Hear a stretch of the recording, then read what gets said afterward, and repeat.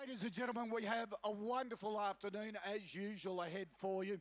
But to officially welcome you to today's proceedings, would you welcome the chairman, the chairman of the Lansdowne Club, Mr. Peter Brennan.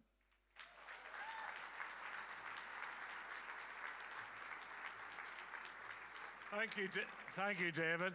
Wasn't Angela really very smart? She smuggled Keith Urban in there and nobody noticed. Céad míle fáilte agus lá féile Padraig.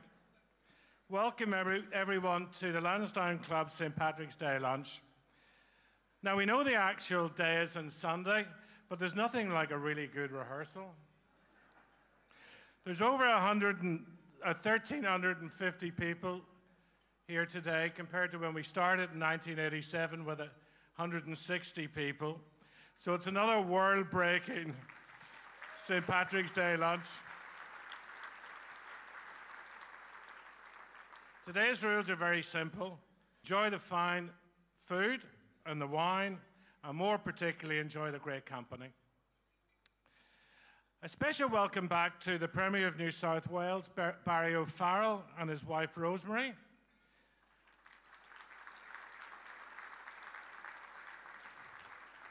And also to Luke Nolan, representing the New South Wales Labour Party.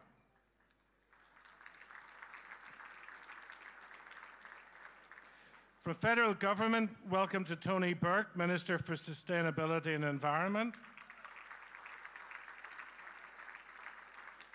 Senator Concheta Fierravanti-Wells, Shadow Minister for Ageing and Mental Health. And Consul General of Ireland, Katrina Inglesby. It's also wonderful to see here today the former Premier of New South Wales, John Fay.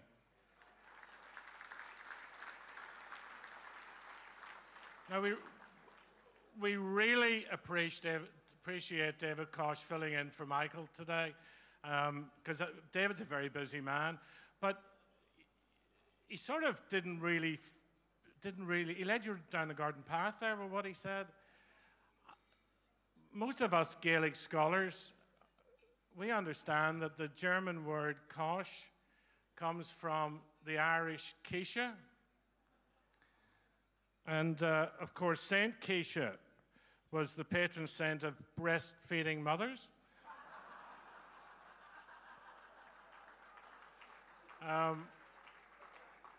He stirred you away from that one. Funds raised from the raffle today will go to the Youth Off the Streets and to Paul Ireland, who work with the most marginalised homeless people in Ireland. This year, the Irish government is promoting the gathering and encouraging everyone to visit Ireland in 2013. It is appropriate that our major raffle prize takes you there.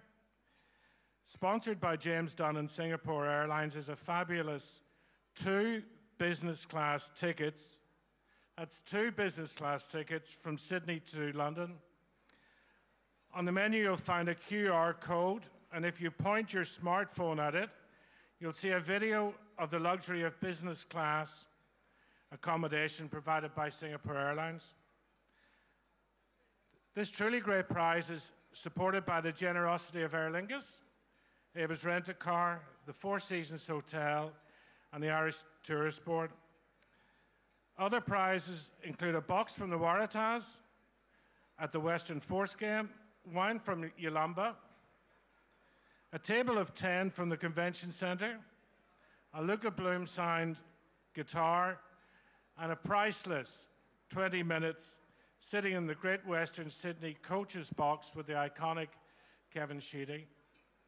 We're delighted that Kevin and David Checker are here today, and Koshi will have a chat to them shortly.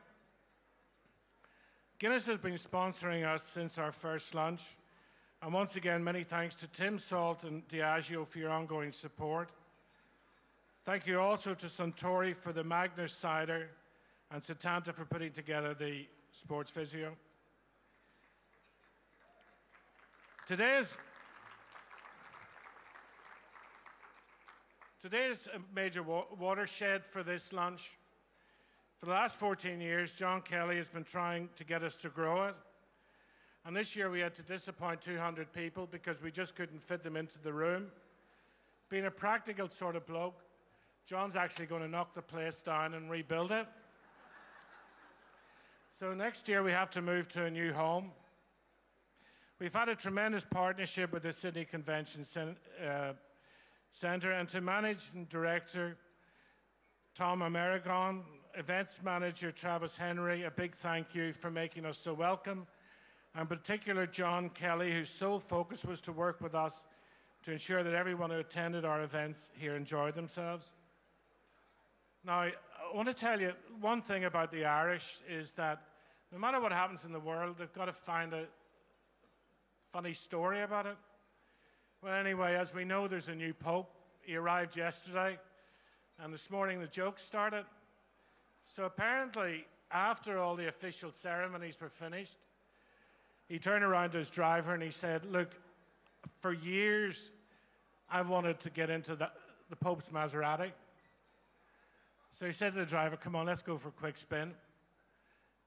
So the driver went to go into the driver's seat and the Pope said, no, in the back, I'm taking it. This is the most exciting thing. I've been looking at it for years. So the Pope jumps into the front of the car and off he goes, and he's doing 200 k's up the motorway. And the cop stops him, and the cop comes over, and the Pope rolls down the window, and the cop looks and he goes back to his patrol car, and he rings his chief, and he says, Chief, I've got a major problem. The chief said, what's wrong? He said, look, I've stopped a car and there's somebody really, really famous in it, and I don't know who he is. And the guy said, oh, you mean as famous as the mayor? And the cop said, no, he's much more famous than that. He said, oh, as famous as Berscoloni? And he says, no, he's more famous than Berscoloni. And the chief said, but who could be more famous than Berscoloni? He says, I don't know, but his driver's the Pope. So anyway, we gather here today to celebrate our Irish heritage and the enormous influence the Irish have had in the establishment of what we recognise as Australian culture. In a funny way, Patrick saved civilization. He lived in a Roman community in Wales, and the Romans hadn't crossed the treacherous Irish Sea, and neither had Christianity. Patrick was taken by pirates, and he spent 6 years there learning the language and the culture. He escaped, became a bishop, and went back to tell them their story. And he really approached all the women. And then through the women, he got the men, which was quite a smart thing to do when you think about it. And Christianity took off. Now, the interesting thing was when the Vandals then raped and pillaged Europe and sort of burnt books in monasteries, it was Ireland that all the scholars returned to, and they documented the history of the church and its teachings. Anyways, it was Patrick who saved civilization, and today he's bringing us all together to enjoy our community and to have fun throughout the world. So I'd ask you to lift your glass and toast St. Patrick. To St. Patrick. Now finally, this club doesn't operate without an enormous amount of work done by tremendous people. And I'd like to thank the following people who make it all happen.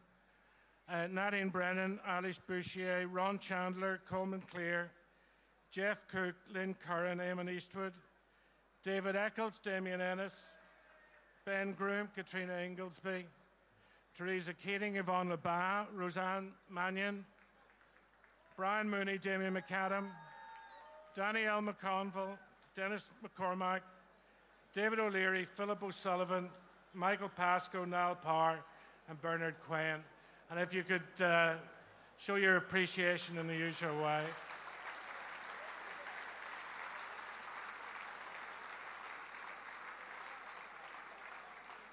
Now, as you know, we do have a busy schedule today. And the convention centre wants us to be out of here by 2, and that only gives us 13 hours, but we'll have to manage it. Gurumila Mahagat.